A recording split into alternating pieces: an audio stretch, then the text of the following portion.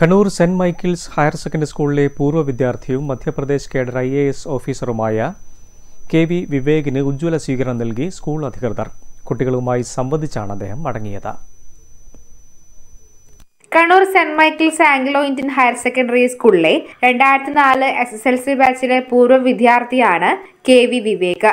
ഇപ്പോൾ മധ്യപ്രദേശ് കേഡറിലെ IAS ഓഫീസറാണ് ഇദ്ദേഹം. സ്കൂളിലെത്തിയ വിവേകിന് ഉജ്ജ്വലമായ സ്വീകരണമാണ് ഒരുക്കിയത്.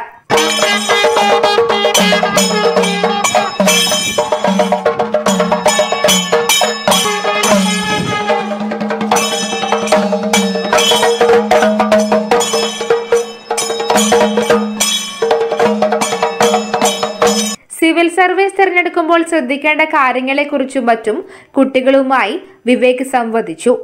Today the language I speak English fluently, but I started my alphabet with them.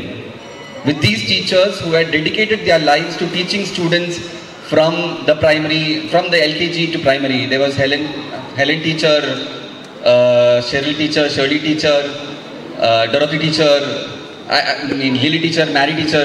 I can't name everyone, I'm extremely sorry. There's so many teachers. I mean, actually they were the ones who created what I am today, because primary education is the most important thing in anyone's life, and it is from this school and the teachers here who actually built me, and I give entire credit to them. ചടങ്ങിൽ Kerala ജസ്വിറ്റ് professional Reverend father doctor EP Mathew അധ്യക്ഷനായി. Principal Manoj Kumar, manager father Raju Augustine, പ്രധാനാധ്യാപകൻ Mahesh Kumar, PTA president advocate Shaji, അധ്യാപകരായ Raison Mathew, Benny Mathew, career guidance club in charge Roy Augustine തുടങ്ങിയവർ സംസാരിച്ചു. News bureau, Kannur.